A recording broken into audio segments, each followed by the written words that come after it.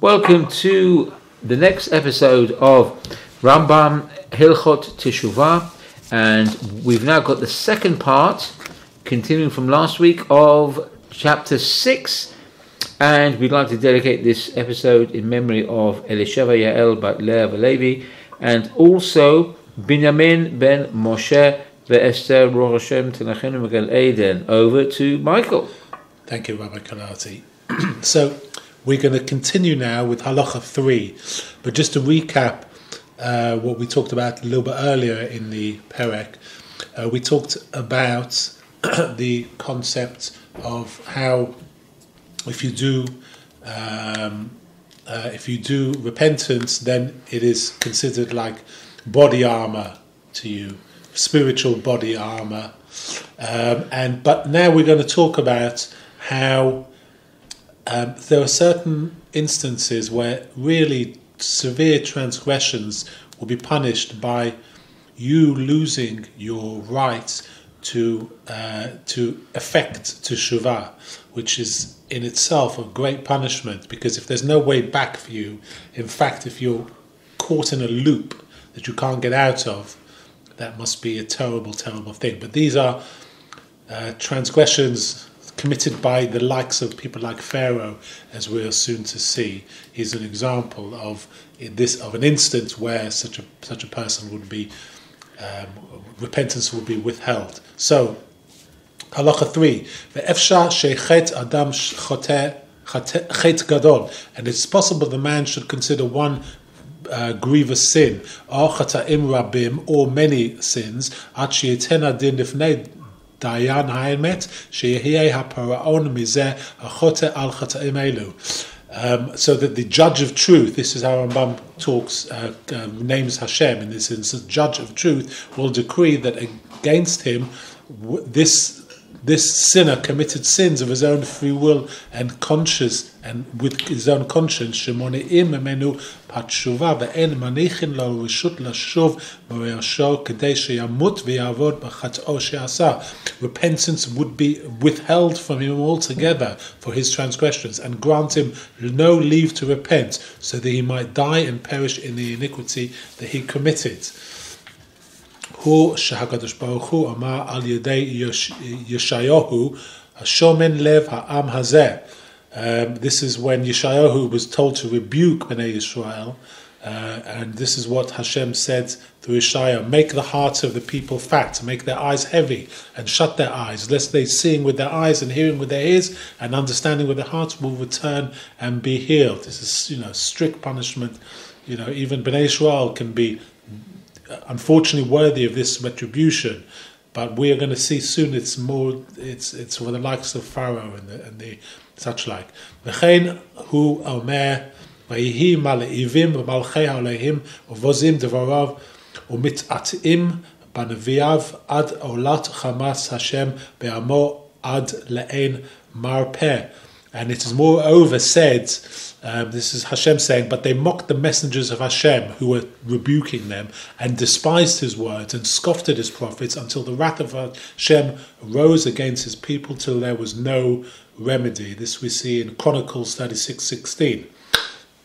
Kalomar, as if to say, Chata'u b'ratzonam vehubu leposha ad she'intchavu limnoa mehen hatshuvah shehi hamarpeh, that they sinned of their own free will and they had multiplied their iniquities until their guilt carried the punishment to withhold repentance from them, which is the remedy. Lefichach katuv b'Torah, as it is therefore written in the Torah, va'ani achazek akashe et lav paro, and I will harden Pharaoh's heart. Lefi shechata me'atzmo techila v'har'el Yisrael hagarim be'artzo. Because at the beginning Pharaoh sinned of his own free will, and he meted out evil to Israel who sojourned in his land. So in the beginning, Pharaoh was guilty simply for hating, persecuting Bnei Yisrael, just for being Jews and just for living in Egypt. Shneimah, as it says in Shemot chapter Aleph, Hava hanichkamah lo. Come, let us deal wisely with them. Natan hadin limnoa hatshuvah mimenu ad shenifra mimenu. Therefore, justice was withheld Justice demanded that repentance be withheld from Pharaoh so that his due punishment might be visited upon him. See, Pharaoh, as you know, when I was learning this, I was struck by a comparison between this phrase, Hava nis chakama lo, come let us deal wisely with them. So this was the level of wickedness that Pharaoh used in order to persecute Bnei Israel, where he devised plans and drew up long-term plans to figure out how to... This wasn't just an act of anger. This was premeditated, cold-blooded persecution, the likes of which we saw with the Nazis, who over a period of 12 years slowly drip-fed propaganda to the population about how bad the Jews were. This same sort of devising of plans, come and let us deal wisely with them, shows cold-blooded premeditation. And this was the evil that, Pharaoh was exceptionally evil towards Bnei Israel. And this is why the possibility of repentance, perhaps he could have repented, he was given the opportunity to repent, but he was a sly ruler who Hashem got so angry with that he took away the concept of Teshuvah and really made him eat himself, basically. And Rambam continues, Lefichach chizek HaKadosh Baruch Hu et libo. So this is why Hashem hardened his heart. And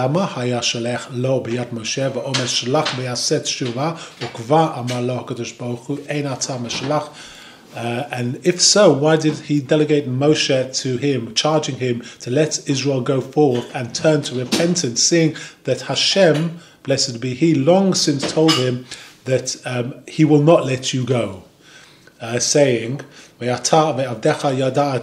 as for thee and thy servants, I know you will not fear Hashem."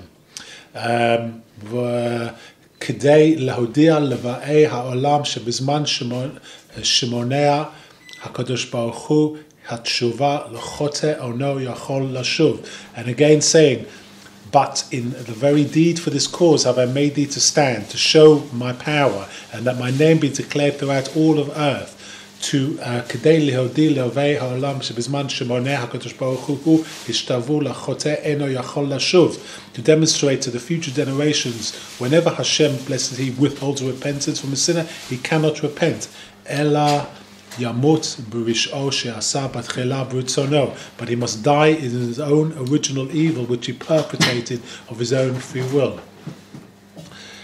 וכן סיחון לפי עוונות שהיו לו נתחייב למנענו בין התשובה. And it is also Sihon, by the measure of his iniquity, became guilty of an offence which carried the punishment to have repentance withheld from him. Sihon was the king of the Amorites. He was mentioned in I think it was in Bamidbar. He was vanquished by Moshe Rabbeinu.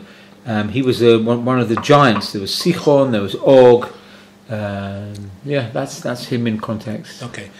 Shneimar, as it says in Devorim, Ki hiksha Hashem alakecha et rucho v'yametz et levavo.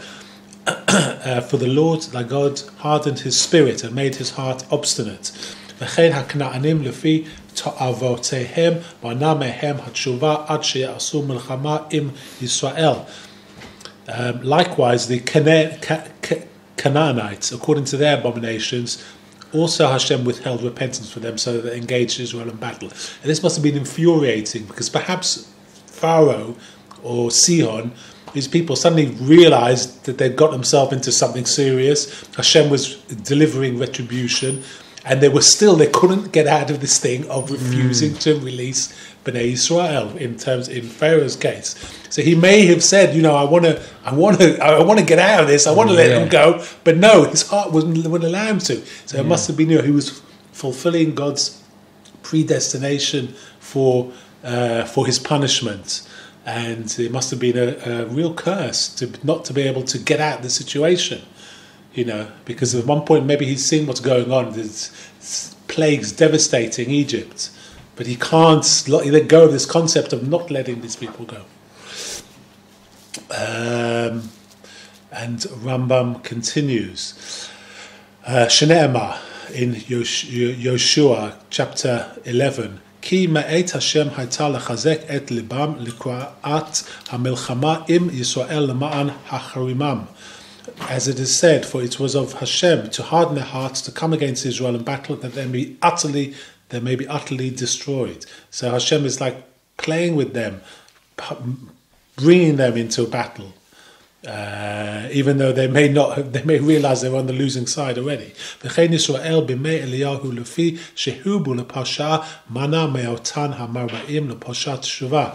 And also was so in the days of Elisha, because of the multiple iniquities, sins that they were withheld from doing repentance for the evildoers. I'm not sure exactly what happened, but Bnei Israel were sinning to such an extent where they were repentance was withheld from them too. Shene'emar, as it says in Malachim chapter Aleph, ve'ata hatzibot et libam achronit.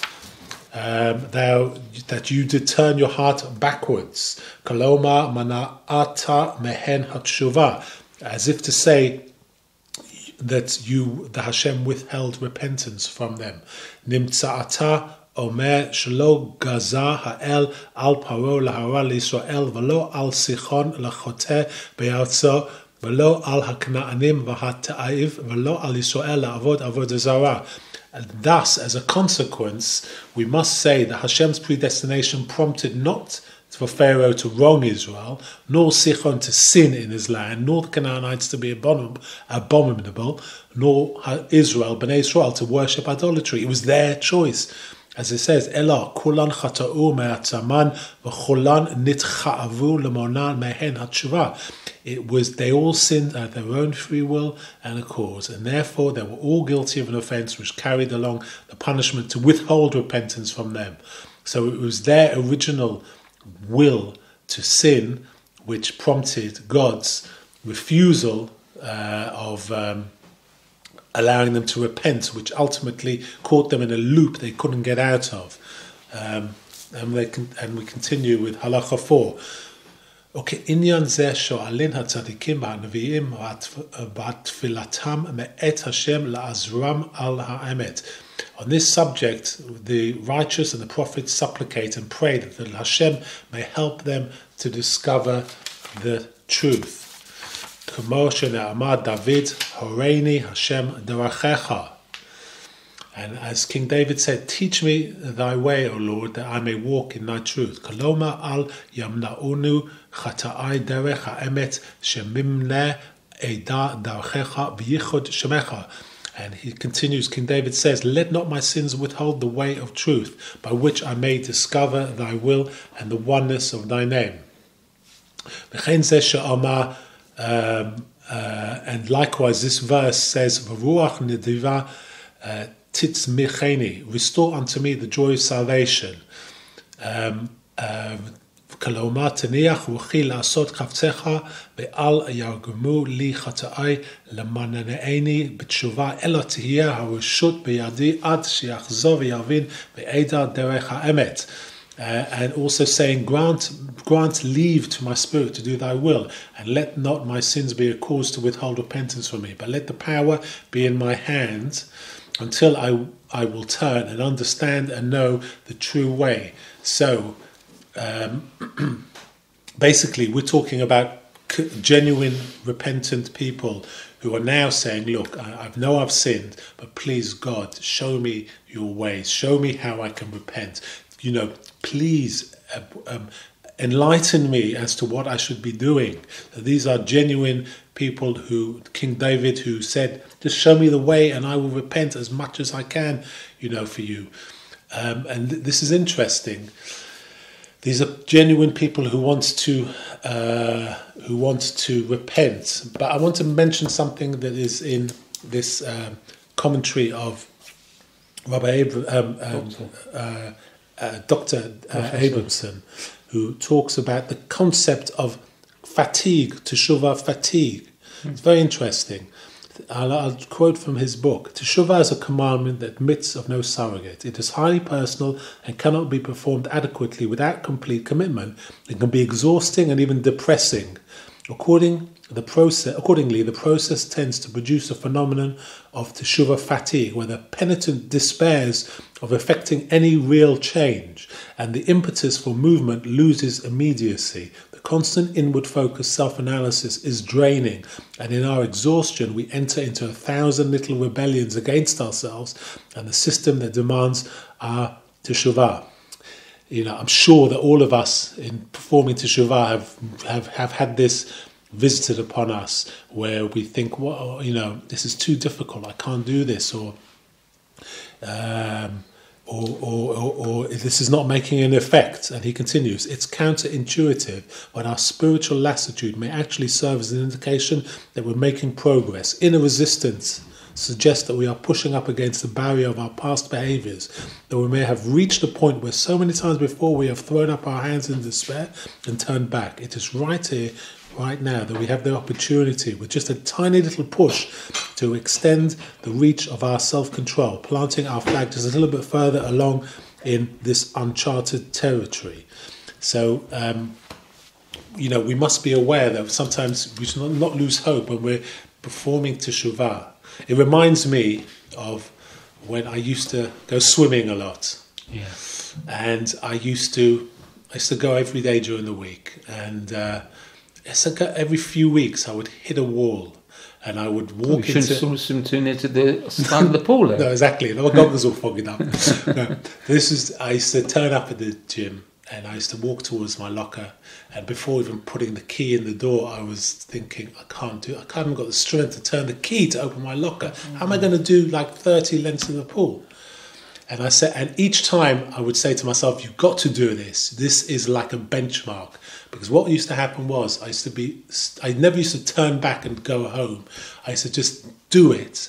And I found that after that session, the next time I go swimming, I was 20% faster swimming, because of that benchmark thing. So what you've got to realize, even in Teshuvah, you don't reach a wall. You're not at the base of the wall. You're at the top of the wall. You've climbed the wall. You just have to get your leg over and reach the next plateau. So when people doing Teshuvah and thinking there's not having an effect, imagine you're not up against the base of the wall. You're up against that sort of edge that you can scramble onto the next ledge, and you've set yourself a new standard. You've strengthened yourself through adversity. Halakha 5.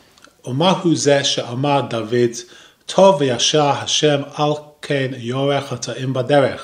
But what is this talking about that King David said, good and upright is Hashem. Therefore, ken yorech hata'im baderech. Therefore, does he instruct sinners in the way? Yaderech anavim. He guides the humble in justice, and he teaches the humble his way. So we rely on Hashem to help us in our, if we're genuine, Hashem will gladly show us the way and enable us to involve ourselves in circumstances that seemed unlikely, but they are there to allow us to do Teshuvah. But we have to be genuine. And Rambam continues. This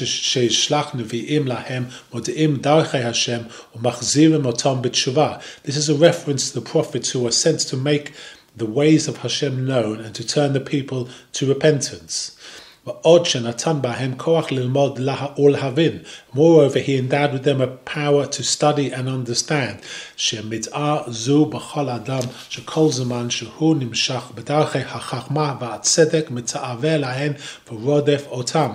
And it is the tendency of every man to pursue wisdom and righteousness as long as he is trained in the ways of wisdom. והוא מה שאמרו רבותינו זיכרונם לברכה בא לטהר מסעין אותו, כלומר ימצא עצמו נעזר על הדבר. This is in harmony with what our Rabbonim or blessed memory said. He who comes to be cleansed receives aid.